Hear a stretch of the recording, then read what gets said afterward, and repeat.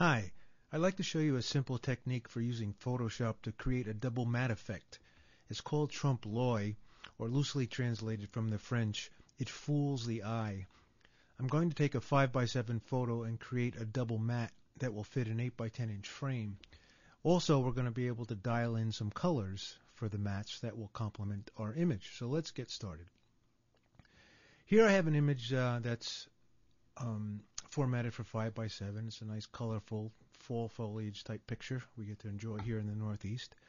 And the first thing I'm going to do is copy the background by taking the background layer and dragging it down to the copy icon. Then what I'm going to do is I'm going to change the canvas size. So I'm going to say image canvas size, and I'm going to click on the relative checkbox because I want the new canvas size to be 0.25 inches bigger, or a quarter of an inch all the way around. Click OK. That's good. Let's rename this layer as image as follows. Click on the background image and let's fill this with gray. And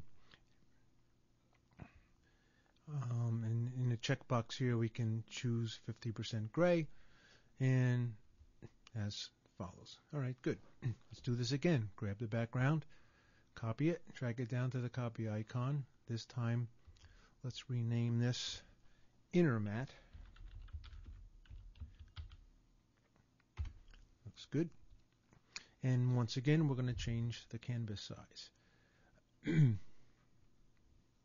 This time we're going to make it the size of our finished product, in this case 8 inches by 10 inches. So I will type 8 and by 10 and we click OK. Alright, looking pretty good. Put this back on the screen. Alright, next we're going to start making kind of the fun part, one of the fun parts. I'm going to double click on the inner matte. Well, in fact, let's do this first. Let's click on the background layer. Once again, let's do an edit, fill, 50% gray, and click OK. There we go. All right. Let's go back to the inner matte layer. Now what we're going to do, I'm going to double click on that layer.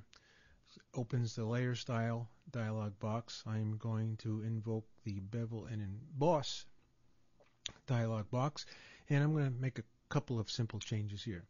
The style is going to be outer bevel.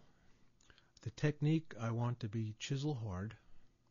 I want the light becoming down, so, from a downward direction. And I want to increase the size of this bevel just a little bit.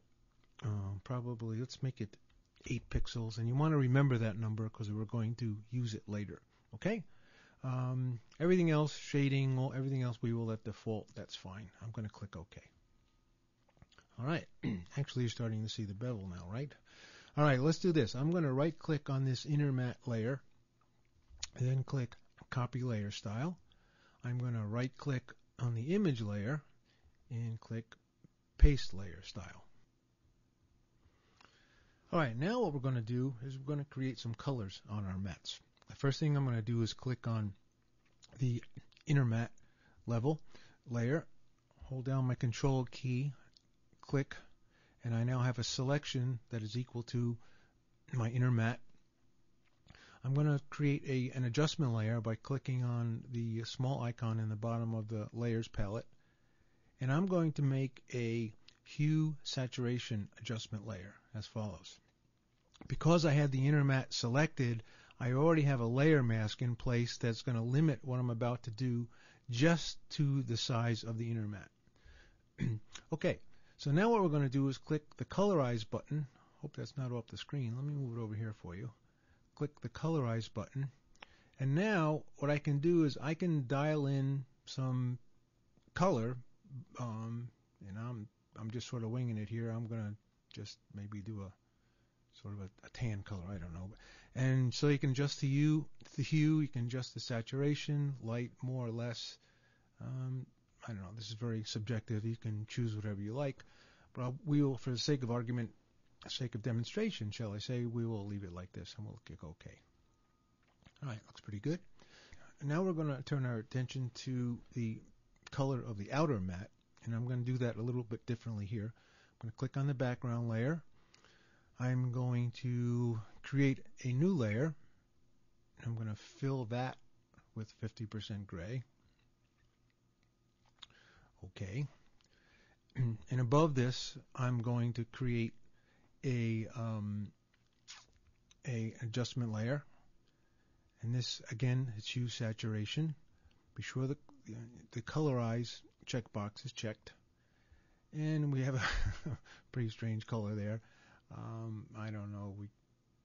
This is, I don't know, let's leave it right there for the sake of argument. All right, so sort of a green and a brown, sort of matching the fall colors. Again, you can use whatever colors you want. I'll click OK.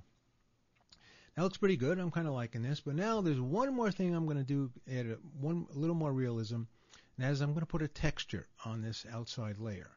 And I'm going to do that as follows.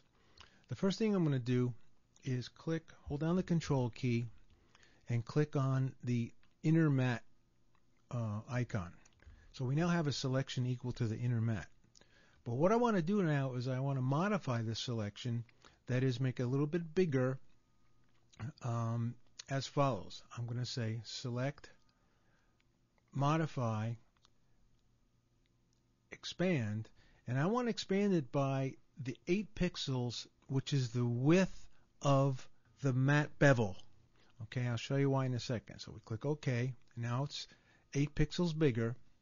Now I'm going to say select, inverse, and I now have the outer mat selected, but without the bevel that runs around its inside edge. And the reason I'm going to do that is I'm going to add some texture, and I only want that texture to be on the colored mat. I don't want that texture to be on the bevel itself. All right, so let's do that. Let's click on the layer above the background, and we can say filter, texture, texturizer, and I'm going to use, let's say, burlap, and I'm going to let everything default. You can certainly play with these, but this works pretty well, so I'm going to click OK. And now you see we have a texture. Now, the reason we did this little exercise about increasing the pixels that were selected by 8 pixels is as follows. Let me zoom in and I'll show you. And I'm going to hit Control D, and you can see that the texture I have is on the outer mat, but it does not appear on the bevel. Okay, maybe that's a nit, but I think it looks kind of nice. So at any rate, that's it. You have a nicely formatted print, 5x7 print. It's now 8x10. I hope you enjoy it. Thanks very much.